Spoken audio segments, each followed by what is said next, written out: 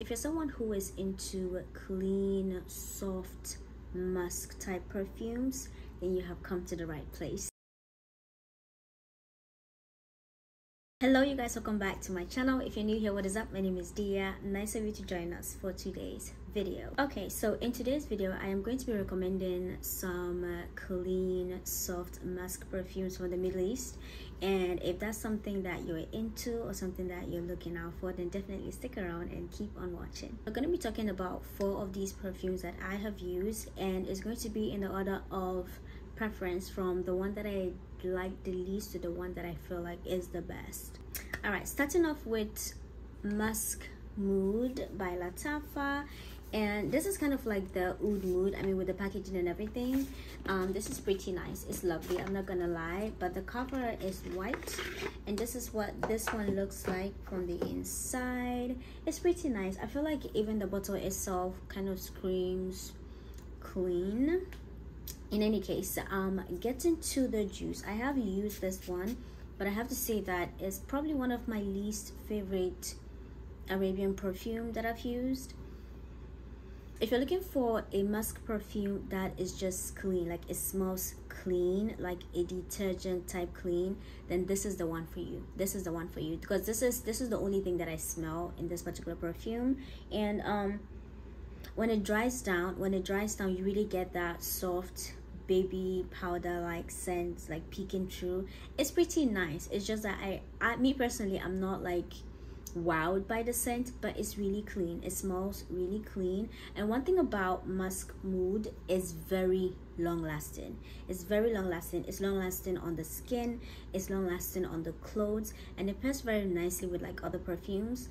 I actually layered this one with Hipster Oud from Zara, and I liked what those two really smelled like. So, you know, hey, if that's your vibe, then definitely go in for Musk Mood by Lattafa. The one that comes in 3rd place for me is Musk 12 by Kayali. Yeah, this is what is left of the Musk 12. I have used this quite a bit, and I have to say that this actually grew on me as time went by. But for me, this is a very floral musk scent.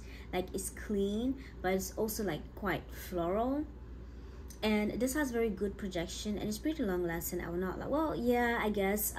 So usually when I put this cutter, I have to apply like directly on my skin. So on my skin I get like 3 to 4 hours of like strong projection, and then it just becomes like a skin scent where it's around me, but it doesn't completely like disappear. So yes, if you're looking for a floral clean musk scent, then go in for vanilla. Oh goodness, I'm taking away vanilla 28. Let's take that again. Okay, if you're looking for a clean floral musk scent, then definitely go in for Kayali Musk 12. Okay, the one that comes in 2nd place for me is Lattafa's Pure Musk. I love this musk perfume. This is probably one of the musk perfumes that I've used. I was just like, you know what, I like this. I really like this.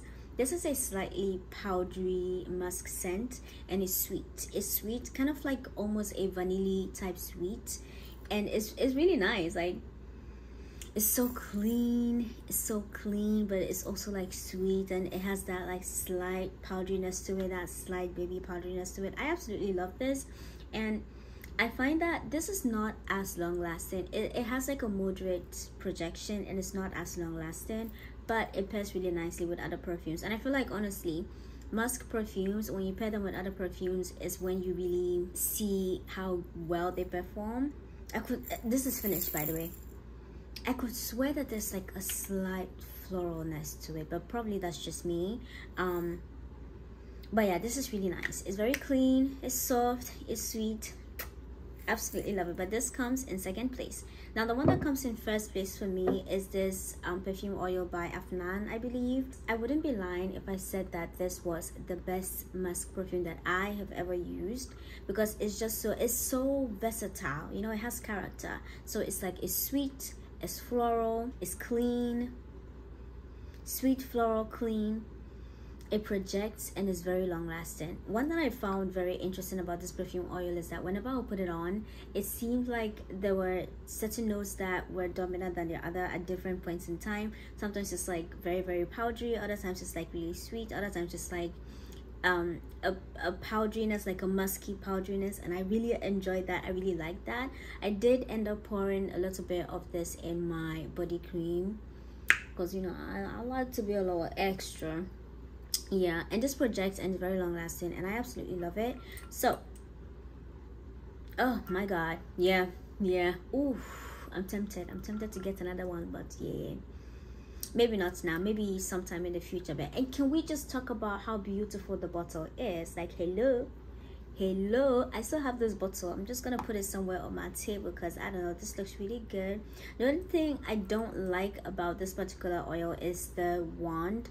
I like my perfume oils to come in like the rollerball thing, so I can roll that around, and not this. But if not, the bottle is absolutely exquisite. But yeah, let's basically do like a rundown of everything I've just said to kind of like just summarize it, I guess. All right, so for a quick summary, if you're looking for a Musk perfume that smells clean, like a clean detergent, and it's like slightly powdery in the dry down, definitely go for Musk Mood. I find that this is very long lasting as well on skin and on clothes. But yeah, this smells clean. Now, if you're looking for a Musk perfume that smells clean but is also floral, then definitely go in for the Kayali Musk 12. This has really good projection as well, and it's pretty long lasting if you ask me. And this comes in a roller ball, so I'm sure if you spray it on your clothes, it's gonna last even longer. But yeah, clean, floral. Now, if you're looking for a Musk perfume that is slightly powdery and is sweet and also clean, then definitely go in for Lattafa's Pure Musk. I find that this has average projection. It's not that long lasting, but it performs really well when you layer it with other perfumes. Now, coming in at #1 spot for me, if you're looking for a Musk perfume that is floral, is sweet, and also clean, projects really nicely, and is also long lasting, then definitely go in for the Musk perfume by Afnan.